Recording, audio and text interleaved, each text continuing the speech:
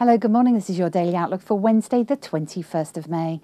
The euro is slightly edging higher as the week progresses as the single currency rose above 137.05 overnight against the dollar. The pair rose from as low as 136.76 in the beginning of the week, while resistance lies at 137.12. The US dollar continues to slide against the Japanese yen. The dollar continues to weaken even as an end to quantitative easing is considered to come earlier than initially expected. The pair moved from 101.57 to 101.21 overnight. Investors are looking out for tonight's FOMC meeting minutes, which may hint at the Fed's direction. Looking at equities, investors continue their keen interest on US equities even as they slide lower. The US 500 moved to 1868, the US 30 to 16345, while the US Tech Index is at 3598. Looking at commodities, copper prices continue to slide as global demand wanes.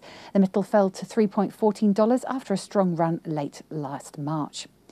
And our mover and shaker today is gold again. Gold prices are range-bound just below $1,300 per ounce. Precious metal is trading between 1,285 and 1,305. Option traders may consider constructing a straddle spread strategy on the gold and gain if the pair moves sharply higher or lower with limited risk to the premium paid.